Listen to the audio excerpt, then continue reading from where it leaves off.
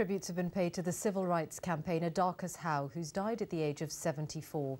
The writer and broadcaster campaigned for black rights and against racism for more than 50 years. Our correspondent Elaine Dunkley looks back at his life.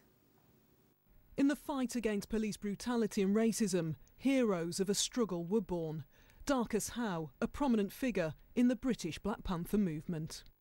In the 1970s, he was arrested, charged with inciting a riot, with a group of activists protesting about police harassment at the Mangrove restaurant in Notting Hill. It was a completely non-event until you looked around and saw about 600 police.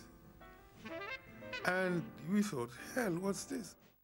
At the trial, all 9 were cleared. The Mangrove 9 became a landmark case, exposing heavy-handed police tactics towards the black community.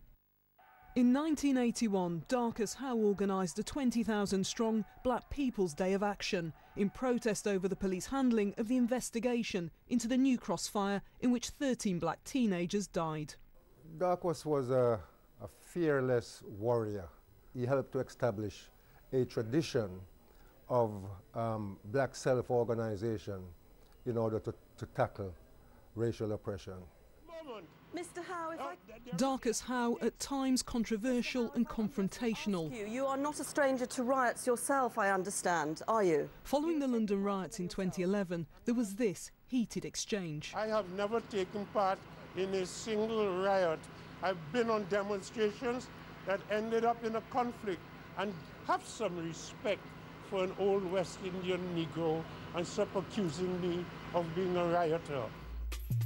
At the Commonwealth Institute, an art exhibition is on show. As well as an activist, he was a well-known broadcaster and writer.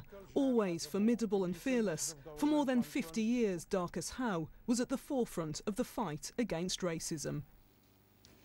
Darcus Howe, who's died at the age of 74.